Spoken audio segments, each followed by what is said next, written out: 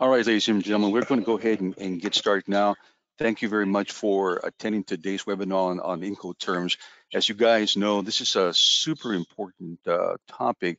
You may remember the last month and a half, maybe it's been 2 months now, there was a ship in the Suez Canal that got stuck and was stuck for several days, and it backed up hundreds of ships that were trying to come through there, and it was just a real debacle. But it was in particular, debacle for the people who had shipments on that ship, because of the rules that pertain to stuff being carried on those ships.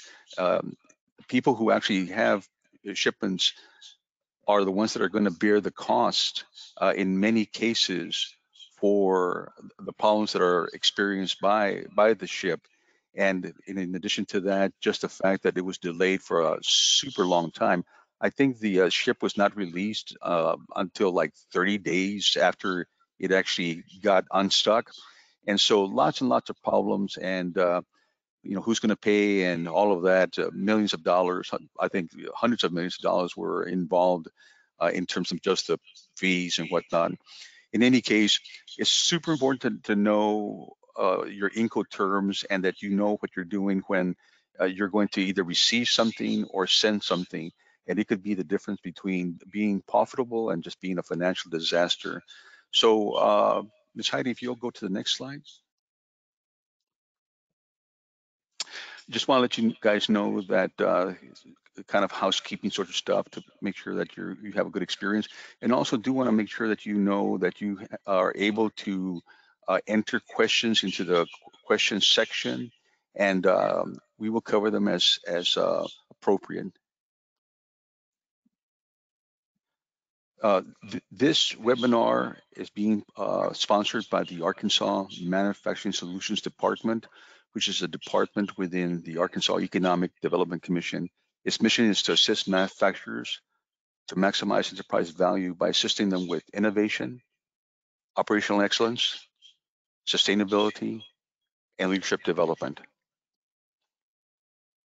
We're part of also the Arkansas District Export Council, and the RDEC, as we put it, is putting on these series of webinars on behalf of the Arkansas Manufacturing Solutions.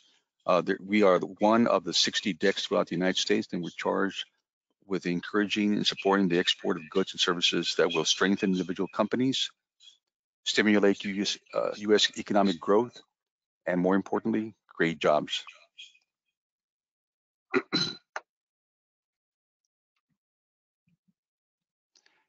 And with that, we're going to go to Ashvin, who's going to introduce our today's speaker. Thank you, Rudy. I'm pleased to introduce our esteemed speaker today, Mr. Graham Catlett. Mr. Catlett assists clients in developing commercial, legal, and political strategies for their growth into domestic and international markets. He works with select private clients on developing strategic business plans for growth, conducting due diligence review of proposed projects and partners, practical assistance on opening and staffing local offices, and developing sources of project finance. His business has conducted food distribution in Russia, developed medical technology, and managed commercial real estate. Born in Little Rock, Mr. Catlett attended public school and graduated from the University of Arkansas with a Bachelor of Science degree in Business Administration in '74 and Juris Doctor in 1977. Mr. Catlett is the managing partner of the Catlett Law Firm, which was founded in 1977. Mr. Catlett is a member of American Bar Association and American Institute of CPA. He is licensed to practice law in Arkansas and Missouri. Mr. Catlett is the past chairman of Arkansas District Export Council, a former member of Arkansas Economic Development Council, and is a consulting attorney for Mexican Consulate in Little Rock, Arkansas.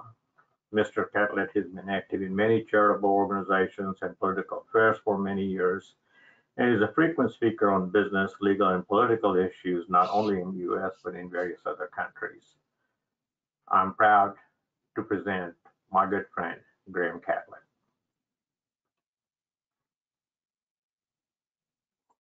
Thank you, Ashvin.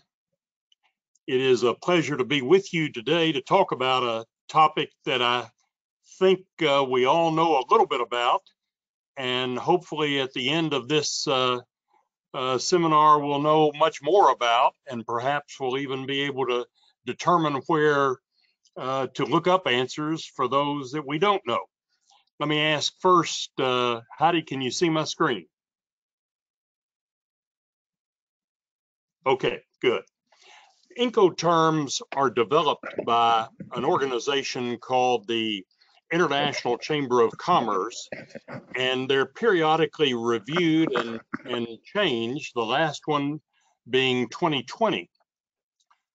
But the Incoterms are things that we probably have heard in our business, but we may not know the extent to which they're useful. So that's what I want to talk about with you today. Before I do so, let me give you a couple of tools to use either during this discussion or afterwards.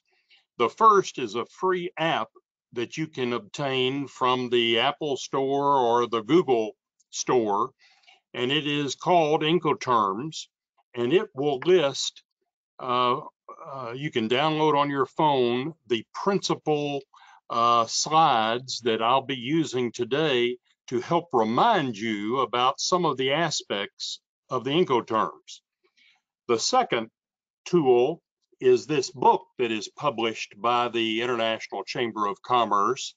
And I recommend for those of you who use Incoterms regularly, you obtain this book because it will have a lot of the details about each of the Incoterms that we'll talk about today and many that we will not talk about. First, let's talk about what we're going to cover.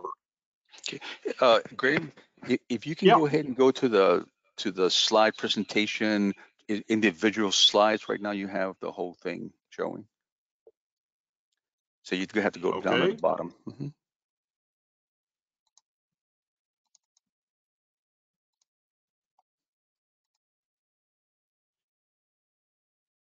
Rudy, I don't know where that is.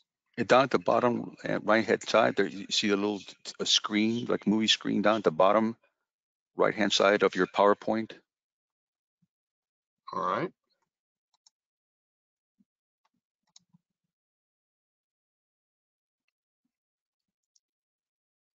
Okay, well, it doesn't look like it's happening. No, I'm sorry, okay. I still don't No see worries. it. No worries. Okay. All right.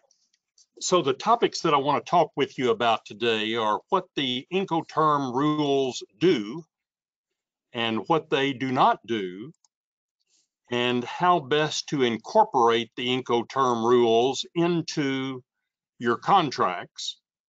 Then we'll talk about the 11 Incoterms, the order within the rules, and the differences between the Incoterms 2010 and 2020.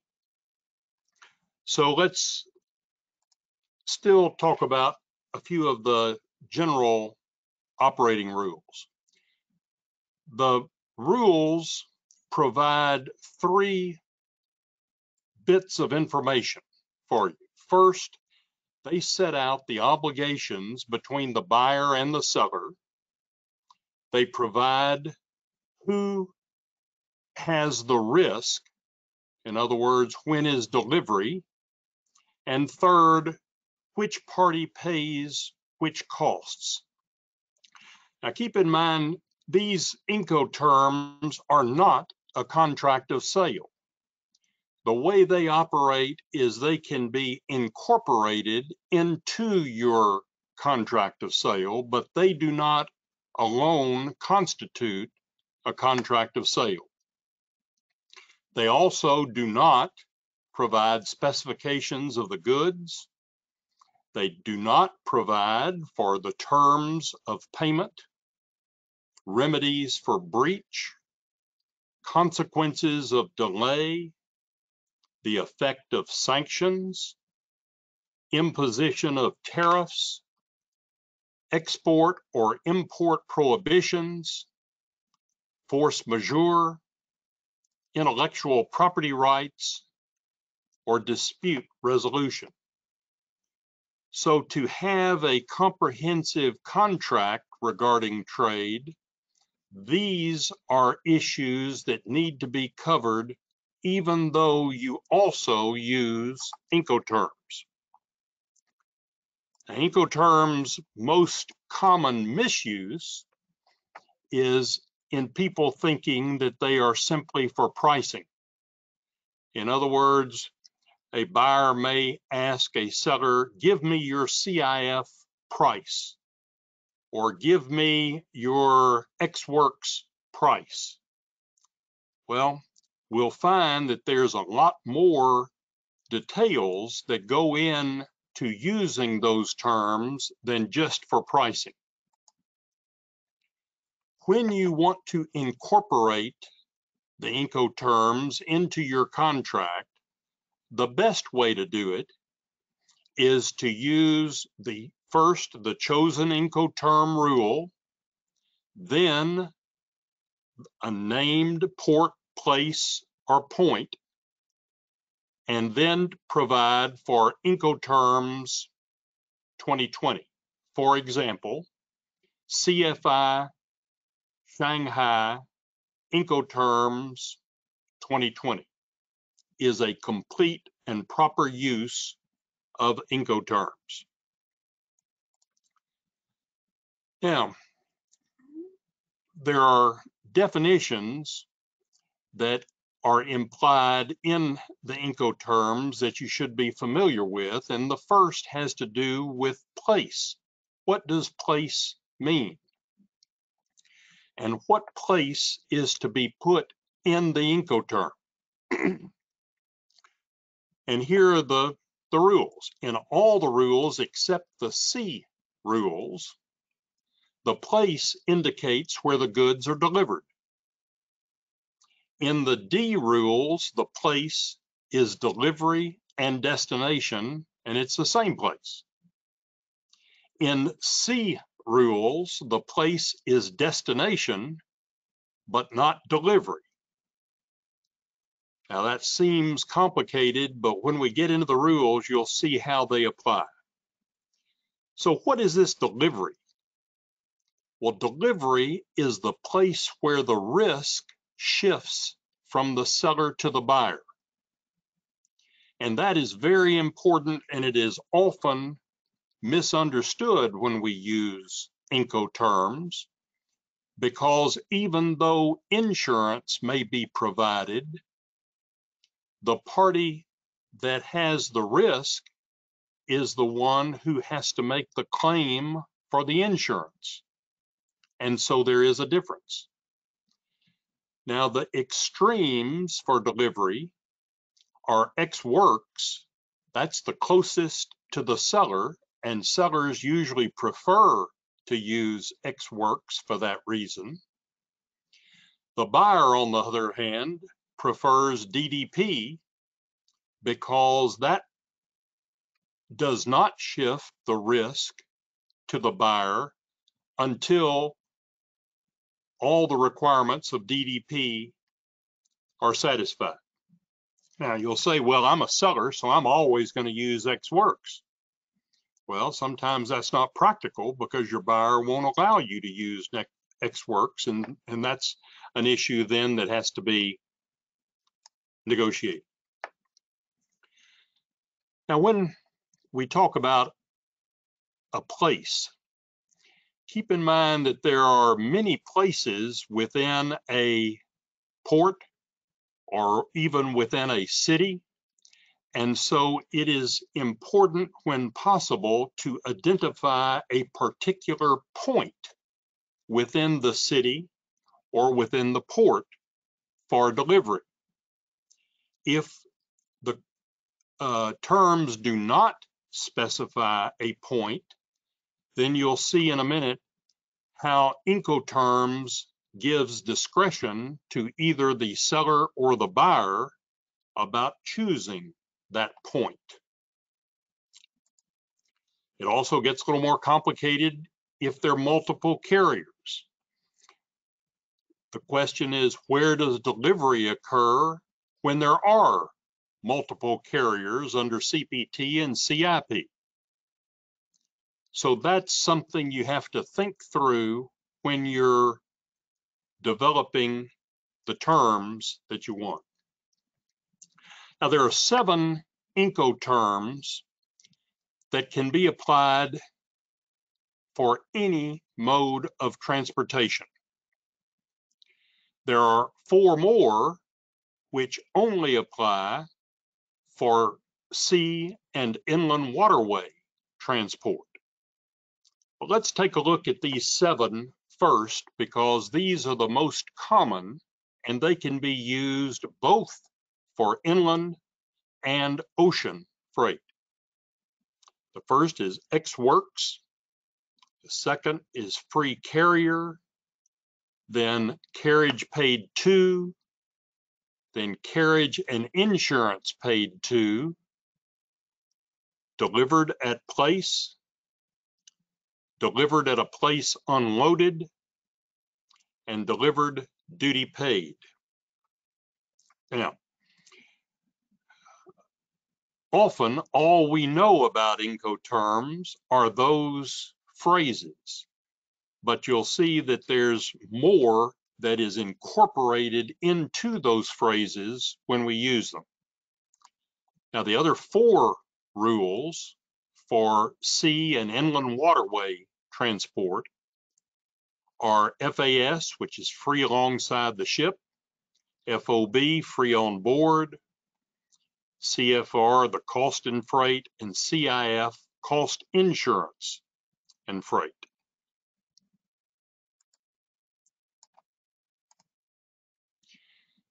Now we start getting into the weeds, because with each of those Incoterms, there are all these categories of issues that are incorporated into your contract. And this is what we need to understand and be able to find before we enter into a contract with Incoterms, because some of these details may be different from what we expect or what we want. For each of the Incoterms, there is a detailed list of seller's obligations and buyer's obligations. You see they're broken down into general obligations, taking delivery, transfer of risks, carriage, insurance, the delivery transport document, or in the case of the buyer, proof of delivery, export and import clearance, checking, packaging, marketing, allocation of costs, and notices. So, not to be too repetitious, but when you use an Incoterm, all of these topics and the details within them will be incorporated into your contract. So it is important that you understand these details so that you're not agreeing to something you don't want. And my final general topic is about trademark. It is not necessary to use the R with a circle around it in incorporating the term into your sales contract. But it is necessary to use the year of the Incoterms, because, as I mentioned, they change about every 10 years. Previously, we had Incoterms 2010, and effective January 1st of 2020, we now use Incoterms 2020, and there is a difference. All right, now let's go into the details of each one. And what I want to do is I'll talk about each of the 11 and describe how the graphic explains the principal terms, but only for Ex Works will I actually discuss the details of all of the articles, because first, it will be totally boring if I do it for all 11, but also you can find those as well as I can by referring to the book that I mentioned previously, because the International Chamber of Commerce writes all those details in that book. But the neat part of this, let me see if I can get rid of this.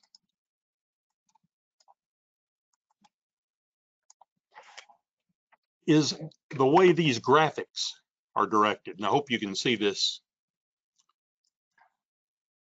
First, to the left in blue, you have the seller, and to the right in yellow is the buyer.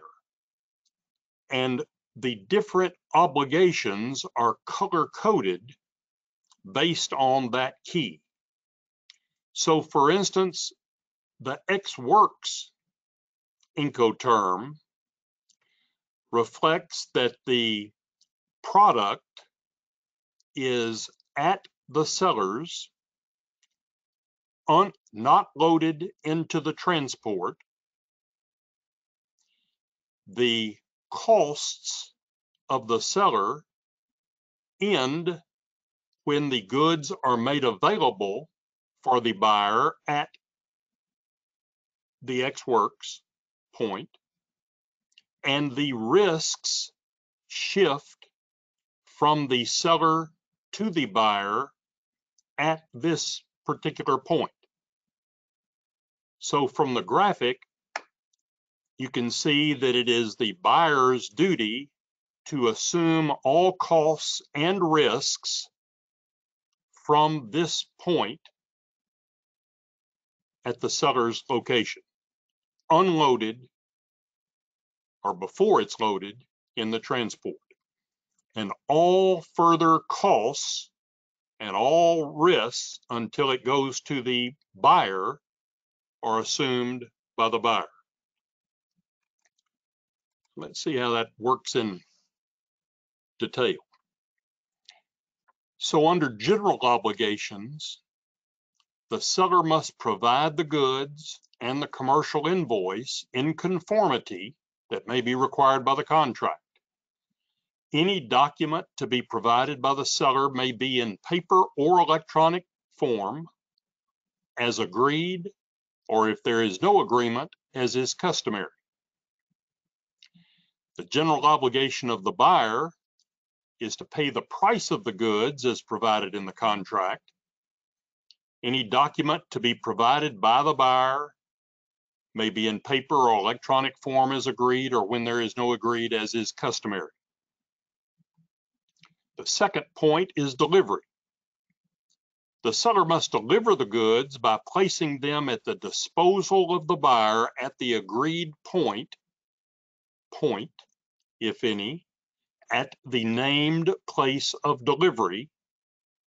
And if there are several points available, the seller may select the point that best suits its purpose. The seller must deliver the goods on the agreed date or within the agreed period. So you see, this incorporates some issues that we don't think about when we just use Ex Works seller's plant. It first gives the seller the right to select the point within the seller's plant or facility that best suits the seller's purpose. The buyer's obligation for delivery: the buyer must take delivery of the goods when they have been delivered and when notice has been given, which we'll get to in just a second.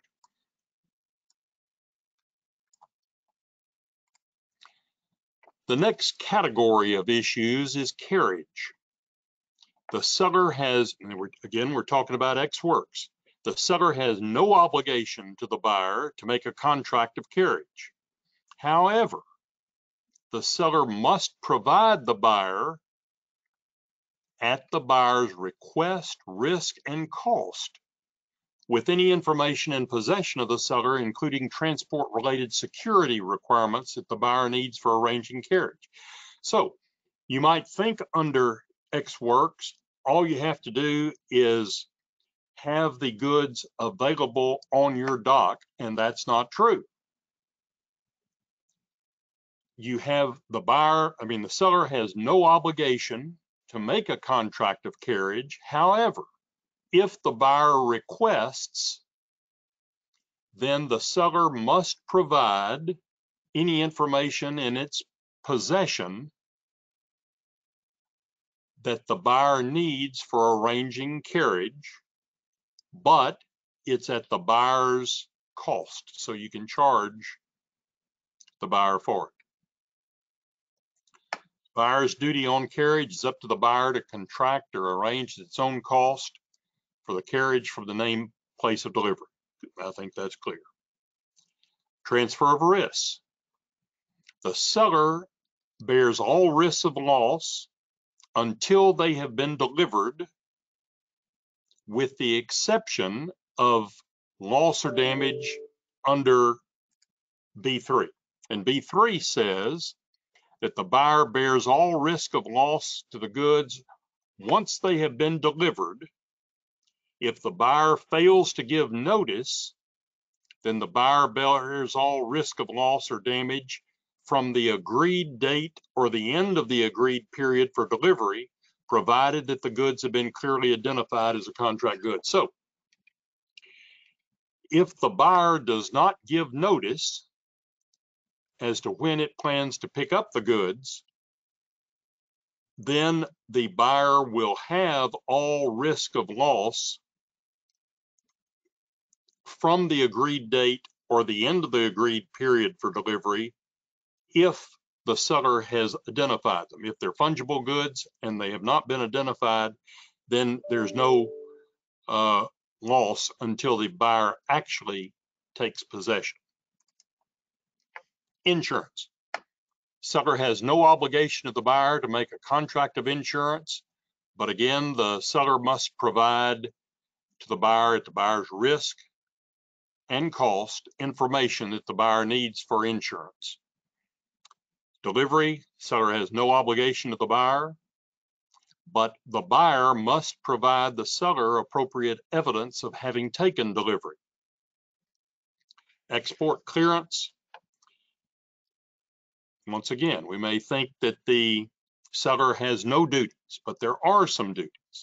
The seller must assist the buyer at the buyer's request, risk, and cost in obtaining documents or information related to export, transit, import formalities required by the countries, such as export licenses, security clearances, or any other official authorization. Checking, packing, and marking.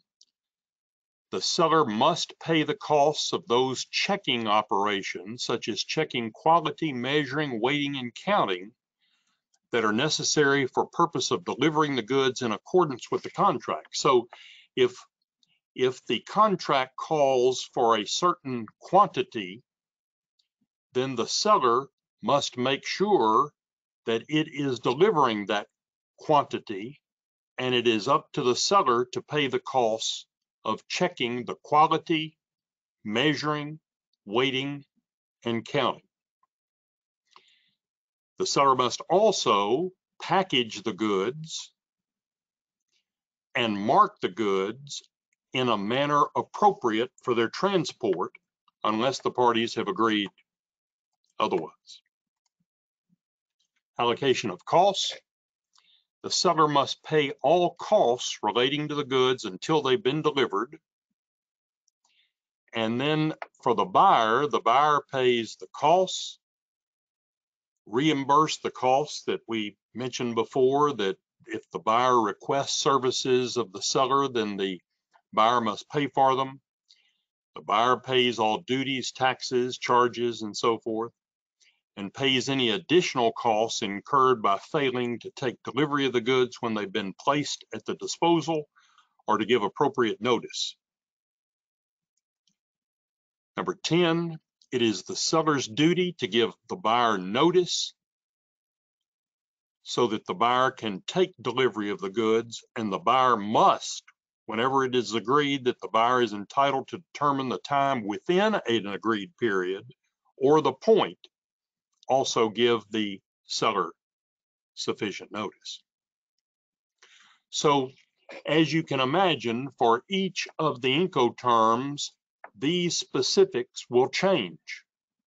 And that's why it's important for you to understand the organization of Incoterms, and that all these additional terms are being added in and incorporated into your contract when you just use those simple abbreviations. I'm going to go through the rest of the Incoterms, but without getting into all those details, because as I say, you can look those up as well as have me read them to you. But I will talk about each of the graphics, because they'll give you a difference and show you or depict a difference among the different Incoterms. And the next one I want to talk about is free carrier. Remember, in Ex Works, the product was not on the truck. It was on the ground outside the truck. So the difference with free carrier is that the seller has the duty to load the products. And you'll see the seller's risks continue until the product is loaded on the truck. But from that point until the product reaches the buyer, all costs and all risks are with the buyer. Now, there is an alternative depiction for FCA, and that is when the seller's duty is to deliver it to a point not at the seller's location, but at some intermediate point, or perhaps a warehouse to be transported to a different method of transportation.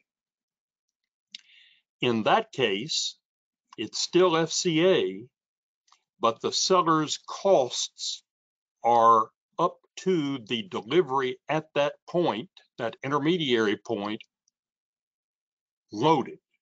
The seller does not have to unload it. And the risks of the seller continue until the product reaches that intermediate point without a duty to unload it.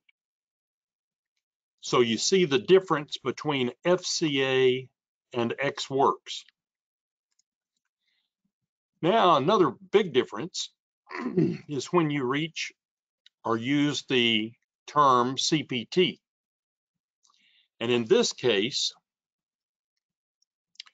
in the title, Carriage Paid To, kind of gives you a hint. The seller's duty is to pay the costs up to the point of the buyer. The seller does not have a duty to unload the products, but the seller has to provide transportation. Interestingly, the risks, however, shift back at the point of the seller's loading. In other words, the buyer assumes the risks from the point of loading until the product reaches the buyer's point. So what that means is that the seller, in its price, will include transport costs, but will not include insurance costs. There's no duty on the seller to provide insurance. The buyer must obtain its own insurance and have this risk shift at the seller's location. Now, let's talk about place, because we were just talking about two different places. We were talking about the point at which the seller must make or pay the transport. And we're also talking about a different point, which is where the risks shift. And so you see in CPT, there is a difference between delivery and destination. We previously defined delivery as the point at which risks shift. And so the delivery point is here at the seller's location. But the destination is not where the goods were delivered, but the destination is at the buyer's location. So that's why delivery and destination must be clear in your agreement. All right, let's change it a little bit. Let's go to CIP. It's similar to CPT, but you'll see a difference is that we have a line for insurance. So in this case, the seller is providing costs of transport to the buyer's location. The risk and delivery occurs at the seller's location, and the buyer assumes all risks until the product reaches the buyer. However, the seller's cost must include insurance. Now, if there is a loss, if the truck is damaged or the goods are damaged somewhere during transport, then the goods will be insured. But who has to make the claim in the insurance? Well, it would be the buyer, because the buyer has the risk of loss during this transport period. So, so even though the seller is paying for the insurance, he's actually insuring the goods in the name of the buyer, because if there is a damage to the goods after this point, the seller has no responsibility. The seller merely has responsibility for obtaining the proper kind of insurance.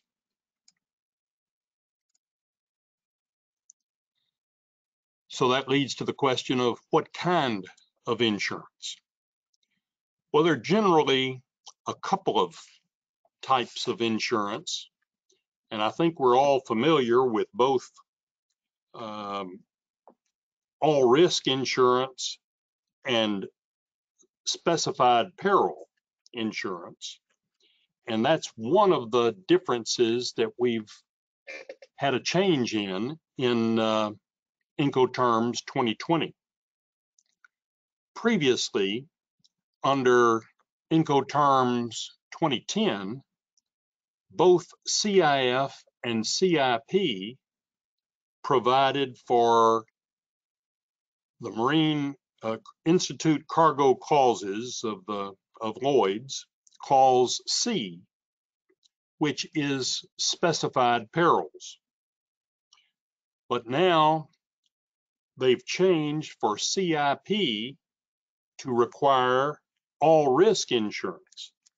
So the seller has to provide all risk insurance when the term is CIP, but otherwise the insurance can be clause C, which is just specified peril.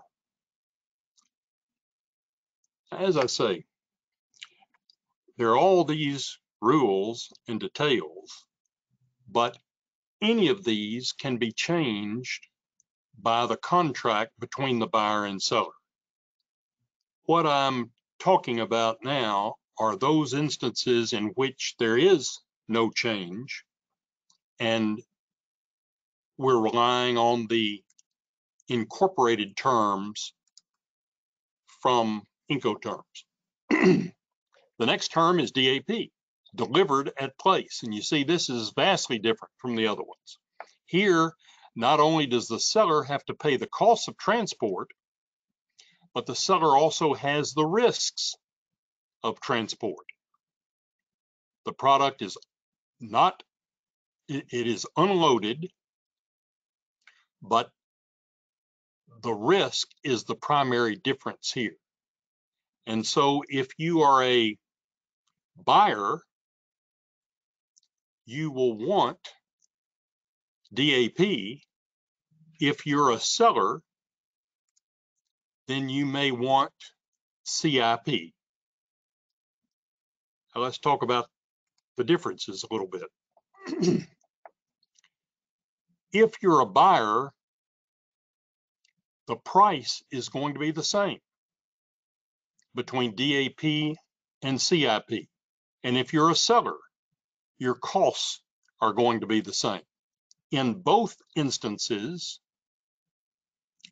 the seller is going to pay the cost of transport. And in both instances, the seller will have, well, will want to have insurance. If the seller uses DAP, then the seller will want insurance for his own, CIP, he'll want it for his own purposes to protect him. If he uses DAP, then he must provide insurance. So, so the costs are the same, but there is a difference because if there is a damage to the property, to the products, then who has to bear the risk and recover the money from the insurance? Well, you see here, it is the duty of the seller, and under CIP, it is the duty of the buyer. So depending on who you are, there is a difference between DAP and CIP. And to repeat it one more time, if you're the seller, you will prefer CIP. If you're the buyer, you will prefer DAP.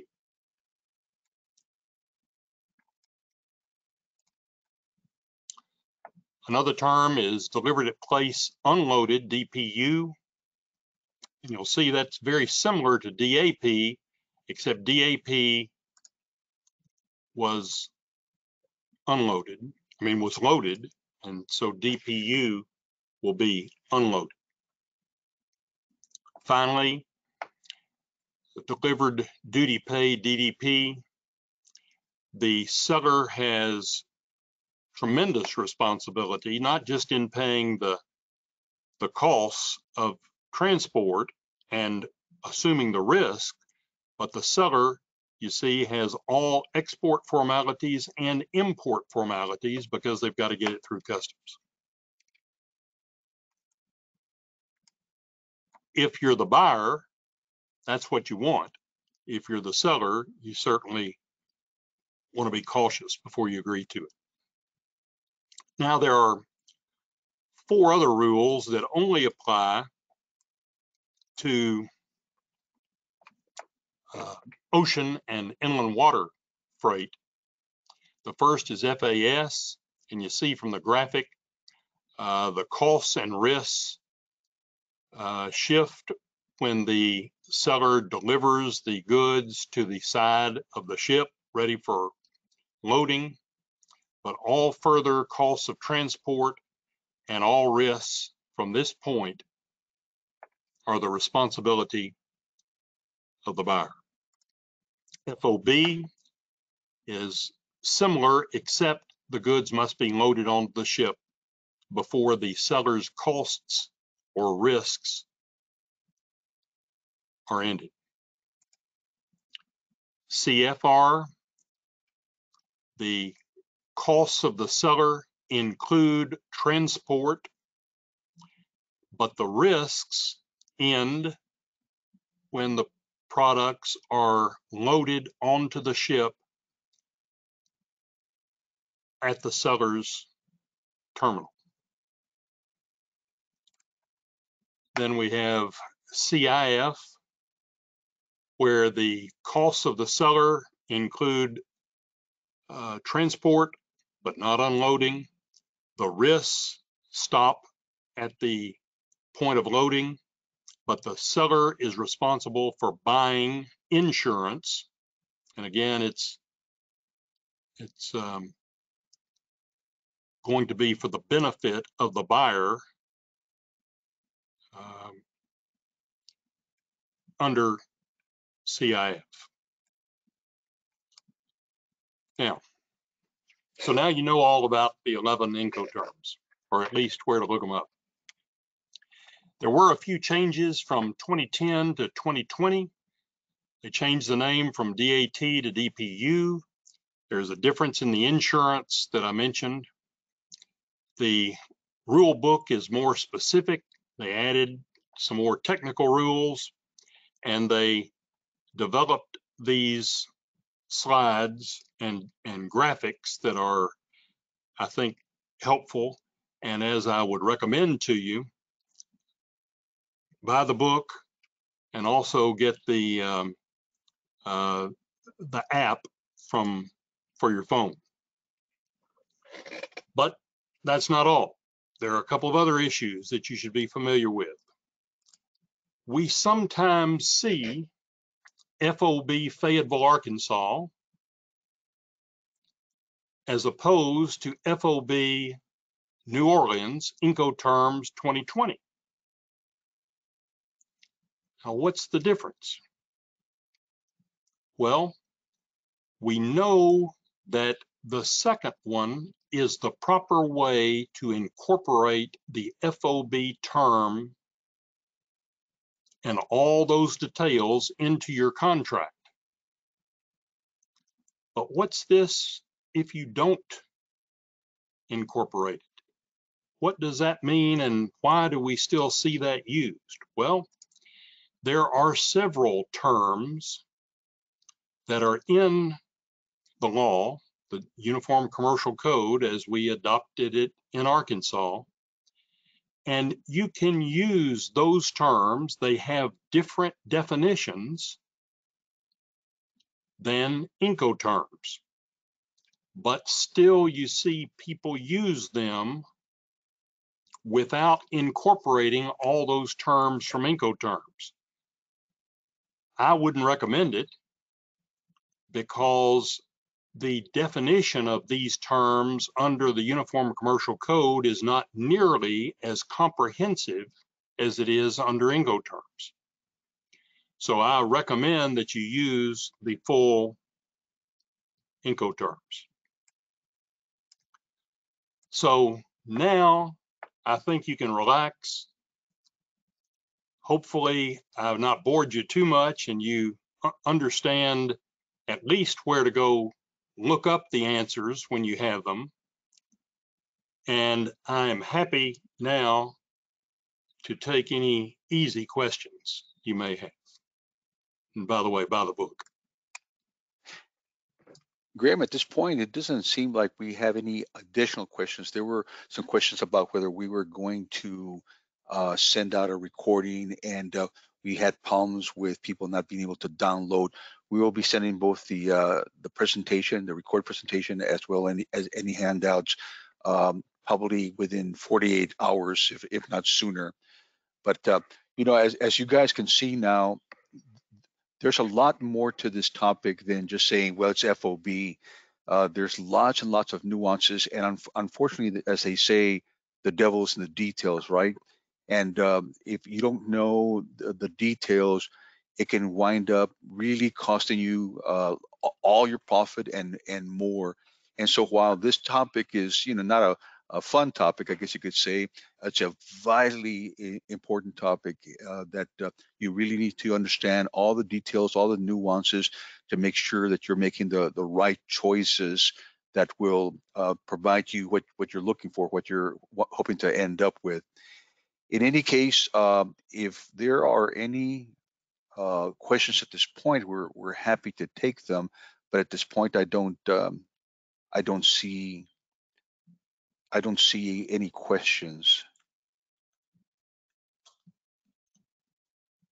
Well, it's been a pleasure being part of your seminar, and I wish you good luck. All right. Well, thank you so much, ladies and gentlemen. And as always, the Arkansas Economic Development Commission and the Arkansas District Export Council are here to be able to help you with any training needs and information that you need on exporting. And we'll be having other webinars as time goes along, probably in another 4 or 5 weeks on various export-related topics. Ashvin and Graham, thank you so much for your time and for your knowledge that you have to share. Oh, hang on a second here. I do actually see. Let me see. Just a comment. Incredibly valuable presentation. If you can send the PowerPoint copies immediately, fantastic. Anyway, so I hope that you guys really got something out of this presentation. And once again, if you have any questions, you can also call me at 501-749-7484, which is my cell number, and I'll be happy to answer any questions that you might have. Once again, my phone number is 501-749-7484, and I can put you in contact with Graham if needed. Thank you again, and have a great day.